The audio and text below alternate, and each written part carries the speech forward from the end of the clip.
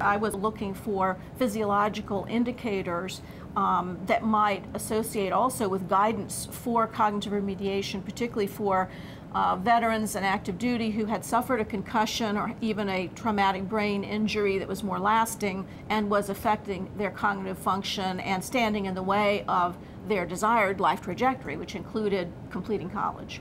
Yeah, for example, for veterans, when they come back from the war or from very severe situations, when they come back, they say they have some memory loss or they have some kind of mental cognitive issues. My first semester here, I took chemistry, and I knew chemistry was going to be tough, but I didn't know it was going to be that tough.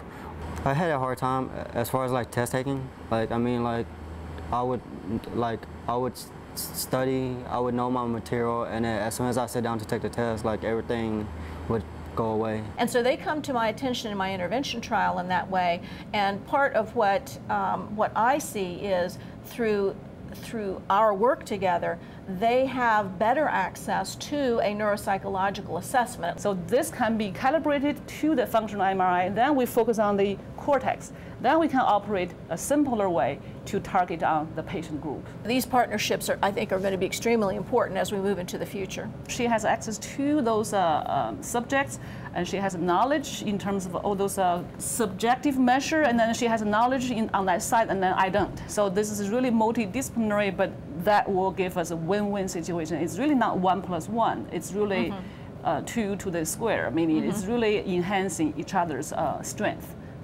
helping each other too.